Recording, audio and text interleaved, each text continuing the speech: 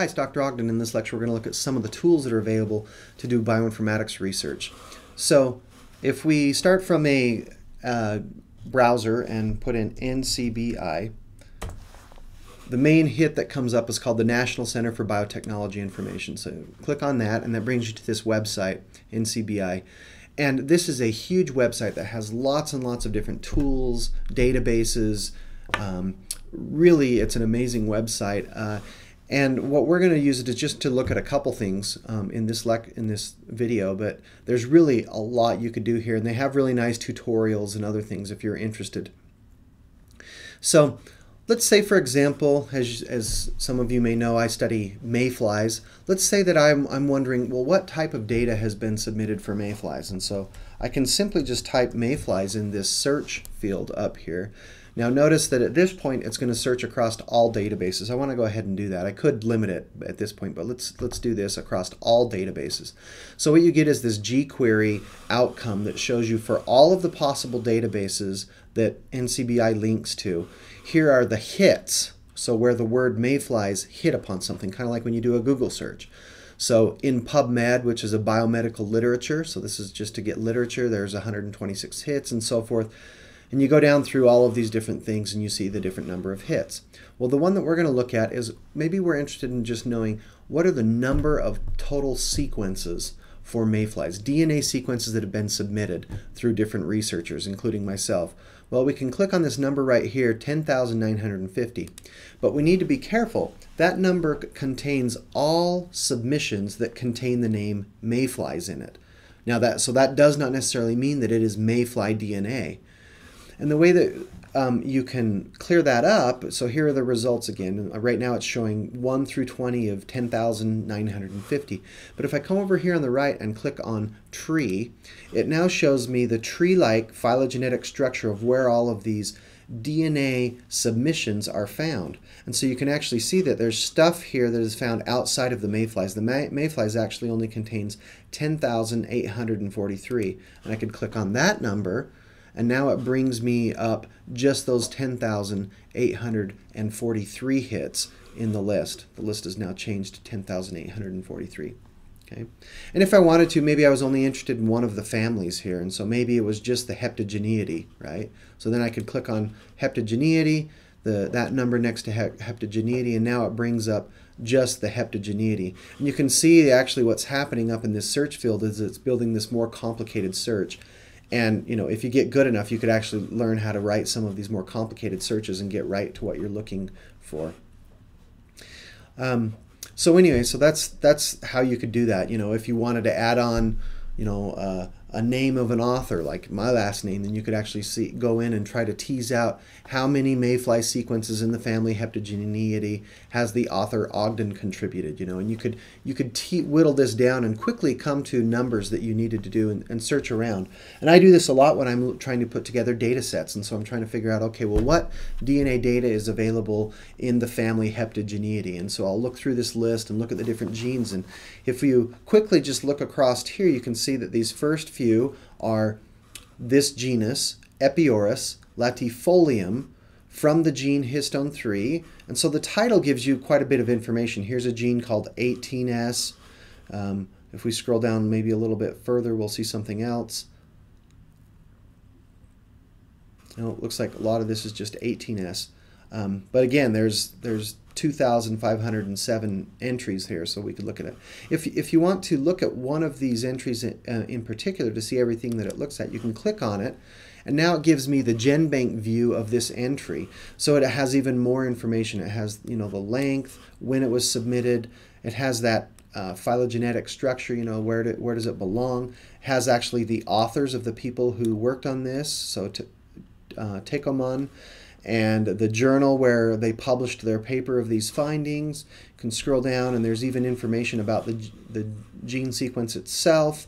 We know again that this is the product histone 3, H3, histone 3, which are these histones that the DNA wraps around inside of the nucleus.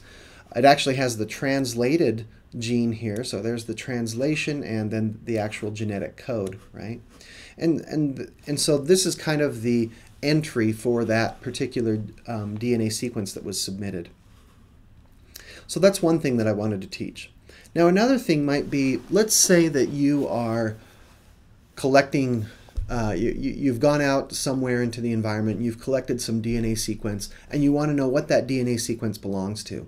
And to show this, I want to talk about a really interesting case. I don't know if you've heard of this, but there's this mummy called Otzi, Otzi the Iceman, and this is just from Wikipedia here. And so they found this mummy in the while it was still frozen in this glacier.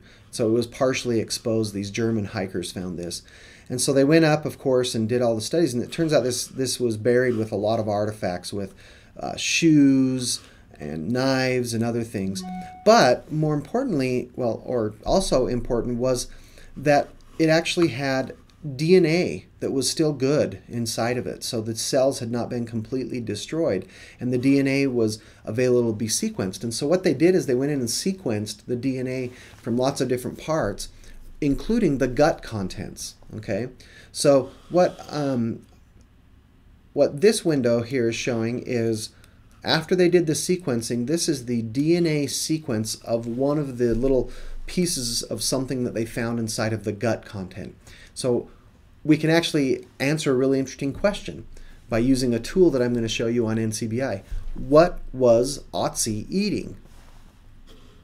So if I copy that DNA sequence, now I come back to my browser, and we'll go back to Ncbi, and I'm going to start back at the very main page. So I click up in the upper left corner. So this takes me back to the starting page on Ncbi. And over on the right-hand side, you can see a bunch of the popular resources. The tool that we're going to learn about is called BLAST. So if I click on BLAST, it brings me to this page. BLAST stands for Basic Local Alignment Search Tool. Now there's lots of different types of BLASTs. There are these different ones, and then there's some specialized ones. We're just going to worry about, for right now, this nucleotide BLAST.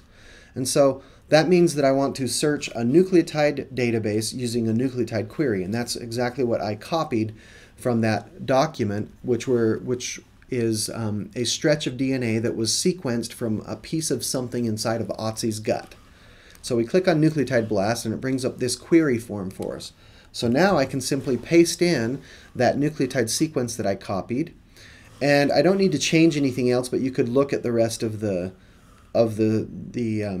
settings that you could change. The important thing is that right here I have on the database, I want to search all possible organisms, because I don't know what this is. If I knew that this was human or mouse, then I could specifically select that database, but I don't know what this is. I want to try to figure out what it is, so I keep it on others, and then I go ahead and just push BLAST.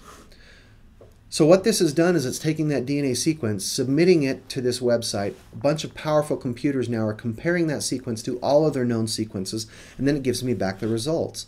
And so it gives me back the results in kind of the top hits to the not so top hits, but a lot of these are exactly the same. And so as you can see, the top hits here are coming from an organism called Capra ibex. In fact, the first four are all Capra ibex. Then you have another Capra, but from a different species.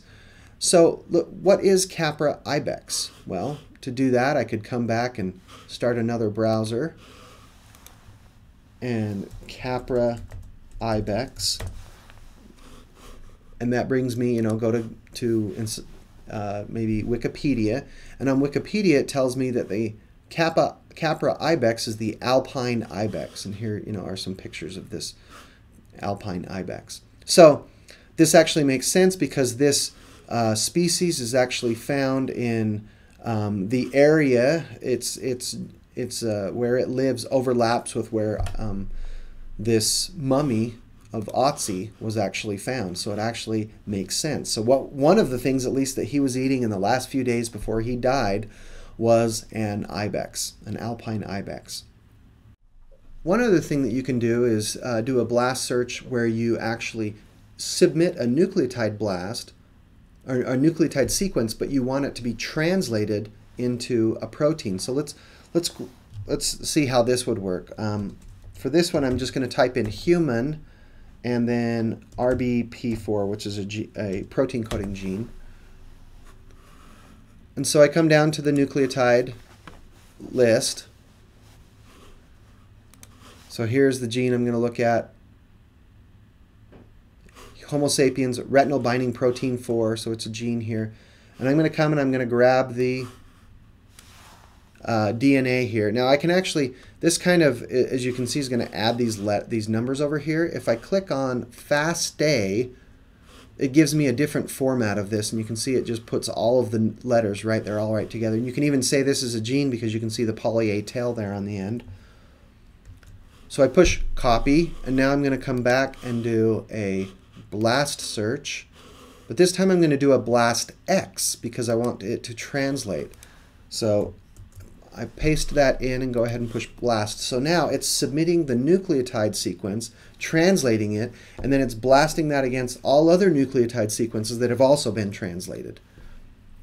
So it takes actually a little bit longer than the original search of just doing a nucleotide to nucleotide blast because of all of this translation. And the reason is it's translating it in each reading frame going forward and backwards. So that would be, if you remember, codons are 3 nucleotides long.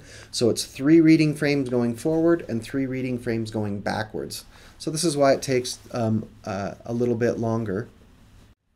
Okay, so it has now appeared, and you can see it hit on things, and of course it found what we used to actually search, but that would be this first one here. But even if I would have, let's say that was a brand new sequence that I didn't have, you could see all of the other stuff that it is finding is retinal binding protein from, humans and then even from other organisms as well that are closely related to humans. And when you look at the outcome of this, it gives you this alignment.